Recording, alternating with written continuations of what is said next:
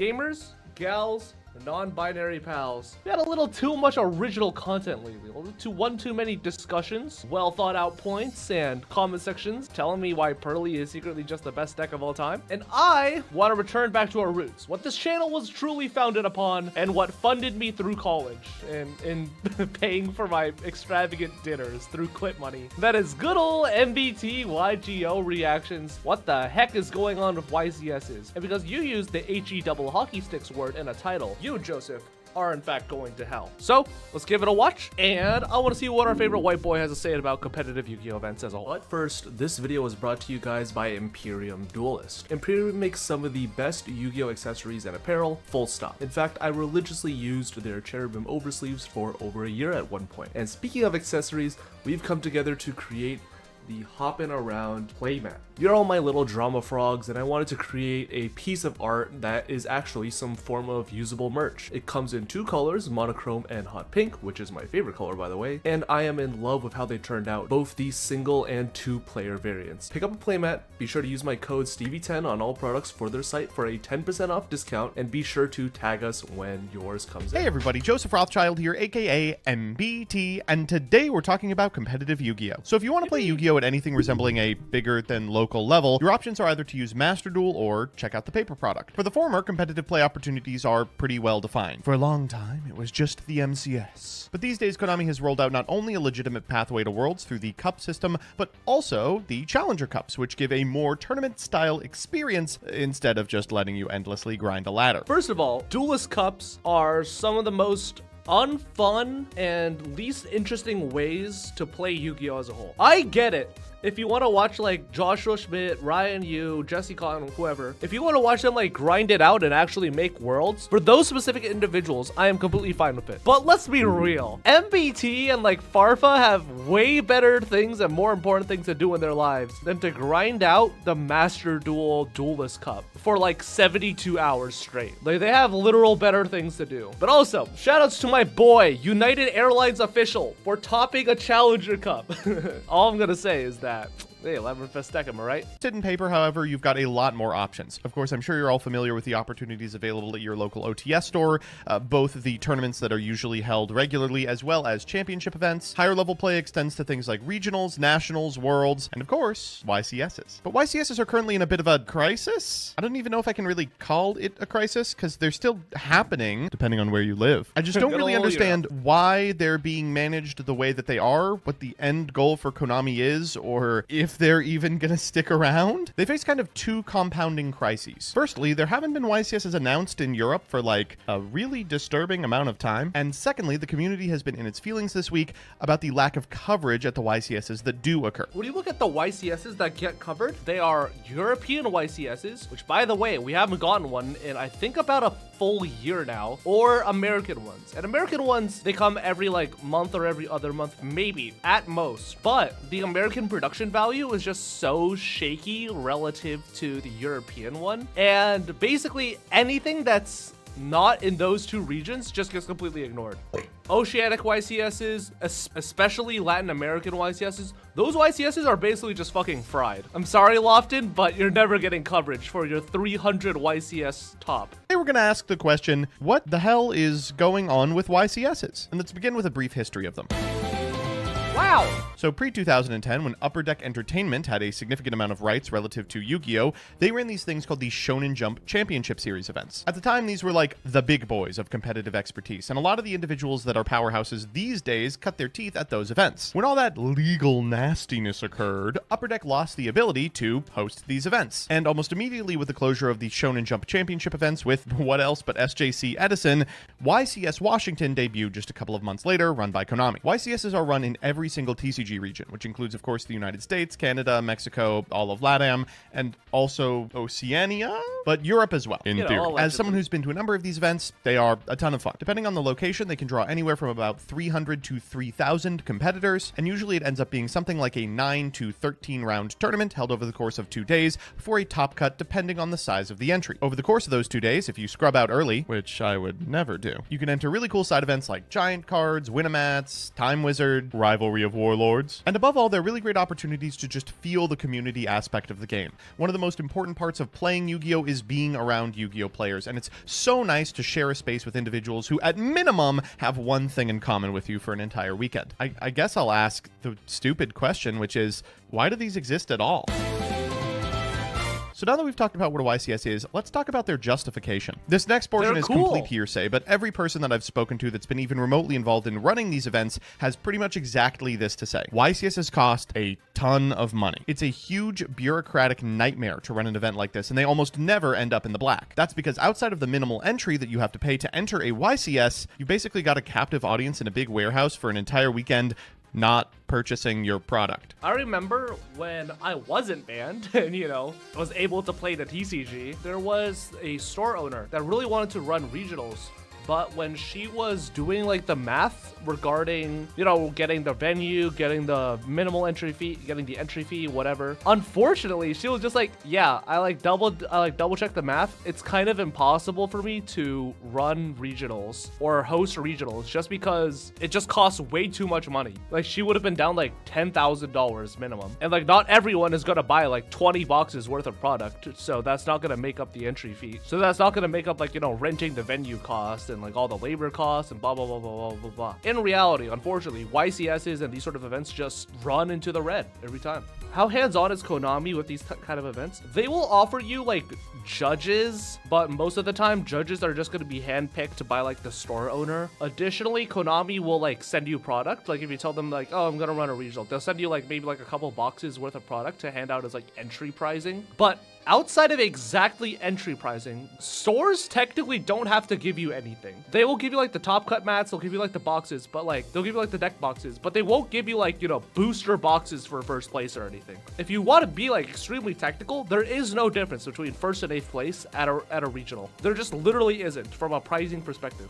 With cards they already have. They don't need to buy new ones. And in order to host these events at all, you have to be able to pay an enormous judging staff, rental fees on the location, you've got to get food in there, you've got to get vendors in there, and often you have to get broadcasting in there as well. So these events are really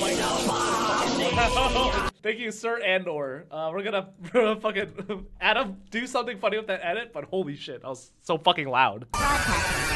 Got to get food in there, you've got to get vendors in there, and often you have to get broadcasting in there as well. So if these events aren't really turning a profit, why are they being run? Well, firstly, it kind of justifies pay-per-play. If there's not a robust tournament structure surrounding Yu-Gi-Oh!, why buy the cards? There's a comparative tournament scene in Master Duel. Playing with digital pieces of paper is just as good as playing with physical pieces of paper if there's no reason to go out and play against anyone else in person. I've seen this floated a lot as to the reason the YCSs exist in the first place, but it doesn't really ring true for me. From my perspective, if YCSs disappeared tomorrow, there would already be a justification for paper play, and that is the rest of the tournament scene. You're still going to have locals, you're still going to have OTS champs. There's even like a progression to doing well in these events. You test at your locals so you can go to your regionals in your area. You do well at your regionals so you can qualify to make it to the national tournament. That national tournament, which is functionally just a YCS with only good players, could theoretically get you to Worlds. Like, there's already tons of opportunities for paper play that build upon each other and keep you invested. YCSs are just this weird, huge additional tournament that happens every couple of months. The main thing that YCSs justify paper play for is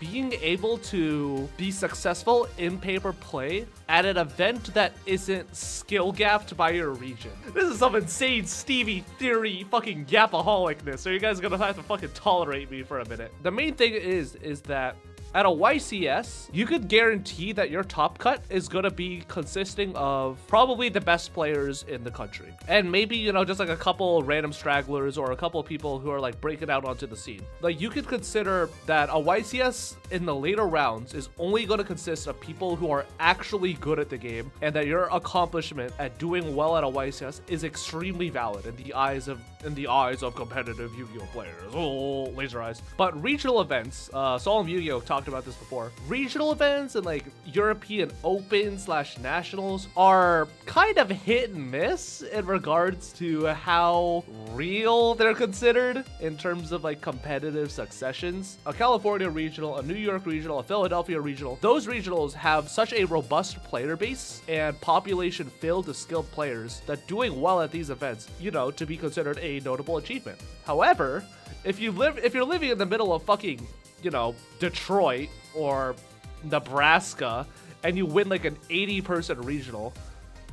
Like, I don't know what to tell you. Like, I don't know how to tell you this, but your regional was kind of fake. Second reason, and in my opinion the more compelling reason that people think YCSs have stuck around, is that they are a really good advertisement. Regionals are fine, but you cram 50 to 400 people into a hall the size of a Waffle House, and after about 10 rounds you're gonna see some shit. Players are tired, they're cranky, they're playing a whole bunch of rounds in a singular day. There's real concrete stakes to it. For a lot of players, topping a YCS feels kind of perpetually out of reach just because of how few slots are afforded. But at a regional, if you get like in the top quarter of people who entered, usually you can punch your card for an invite. There's not always food available, so people are hangry and cranky. Inversely, YCSs, as a huge celebration of all things Yu-Gi-Oh, almost always feature people who are happy to be there, either buying cards or playing in side events or scrubbing out of the main, talking about Yu-Gi-Oh, interacting with it, and chilling with their friends. It's a fantastic opportunity for Konami to generate a whole bunch of stuff that will eventually go in an ad for the product. I have a mild problem with that. The only people who are actively watching YCSs are mainly just people who are already competitive players. Like, you're not roping in, you know, someone who's like on the fence regarding, you know, a YCS, regarding, you know, diving into paper play by showing them a YCS, because Yu-Gi-Oh is a horrible game to watch in practice, but you know, that's neither here nor there. People who are already like familiar with the Yu-Gi-Oh scene, they don't need more reassurance.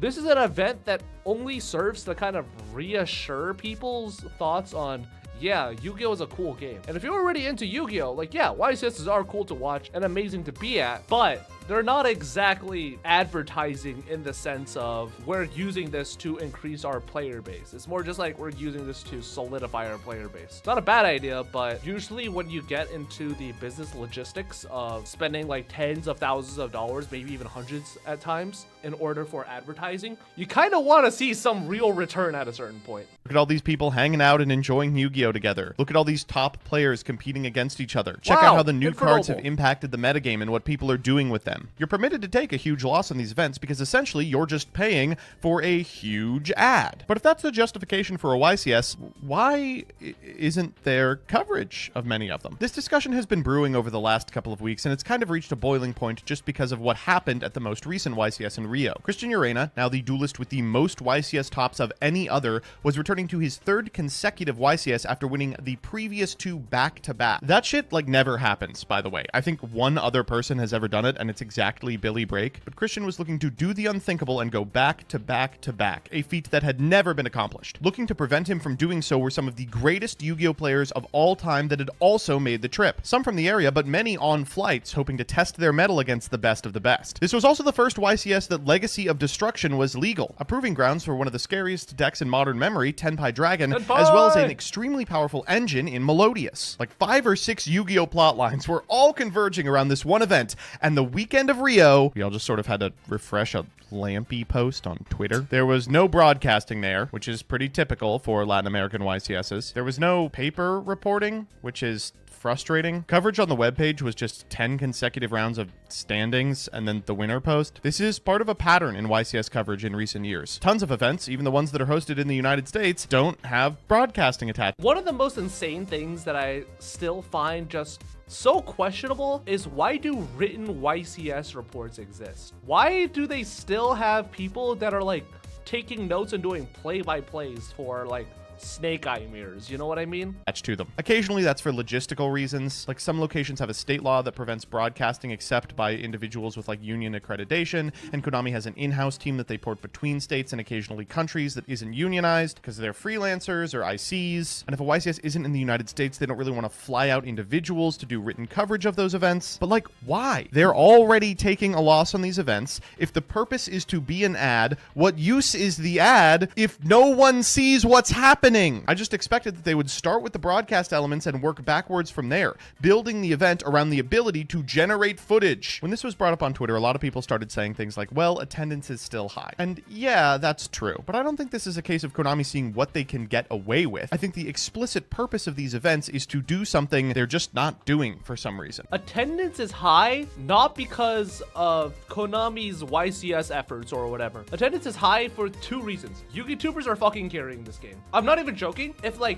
two major YouTubers decided to stop making content, this game would die 100%. And secondly, the reason why attendances is going up or is still remaining relatively high relative to what it used to be in the past is because everything is higher now. Every player pool has increased thanks to, you know, stuff like the internet and people getting older who grew up with the game and now have the financial means to travel to these events. Yu-Gi-Oh has increased its player pool. It's like saying League of Legends has increased its player pool. Yeah, no shit. Any theoretically successful game or relatively like okay doing game is gonna increase its player base over time as long as they're doing something marginally okay, especially when you're backed by fucking 4Kids TV and years of like psyop training for telling kids to buy Legacy of Destruction. Whatever's irking North American duelists about the lack of coverage, of course, pales in comparison to what's going on in EU territories, which is nothing. There's been no YCSs for months, no announcement of upcoming YCSs for the new season. They're just kind of without an understanding of what's going on relative to competitive organized play. This all culminated in the announcements for upcoming YCSs in the post-national season, one of which hasn't even been decided on yet. YCSs are a unique and exciting part of the Yu-Gi-Oh experience. They're one of the last things in this godforsaken world that we can all get together and do in person as one group of people with a shared interest. But recently, I just don't know what's going on with them. I think their purpose as a justification for paper play is filled in elsewhere, and their purpose as an advertisement is severely diminished by the fact that we are getting no coverage, and we don't know if any are ever going to be held in the EU ever again. I would hate to see something as interesting and engaging as competitive Yu-Gi-Oh and the stories it creates take a back seat to the whims of a bunch of board members. And I hope that we get coverage soon and Joshua Schmidt gets another couple of wins under his belt, I guess. That's it. See ya. Damn, Konami really is doing its best to fucking cook Yu-Gi-Oh alive. Theoretically, attendance is high, but as soon as it starts dropping, it's the end times. Anyways, let me know what your guys' thoughts are on YCS as a whole. Do you think they're going to stick around long term? Do you think they're going to not? Blah, blah, blah, blah, blah, blah, blah, blah, blah. And yeah, see you guys in the next video.